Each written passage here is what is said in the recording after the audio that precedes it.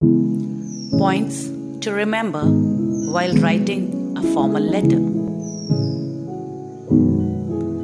Always start with sender's address. This is followed by a date. The receiver's address comes next. The receiver can be the name of the firm or the one who represents the firm. The subject of the letter is very important. It is a statement of the purpose of the letter. It should be written in a single line. The salutation can be dear sir or ma'am. If it is a person you know well, you can address them by their name, like Dear Rajakshi.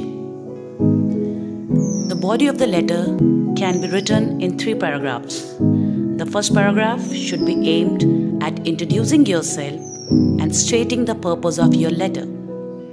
The second paragraph should furnish all the information about the matter. The third paragraph can be a concluding paragraph where you lay out your expectations regarding the matter.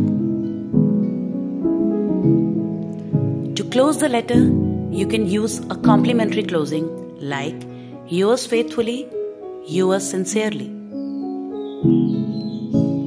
Unlike informal letters, the signature should include your name and designation below your signature.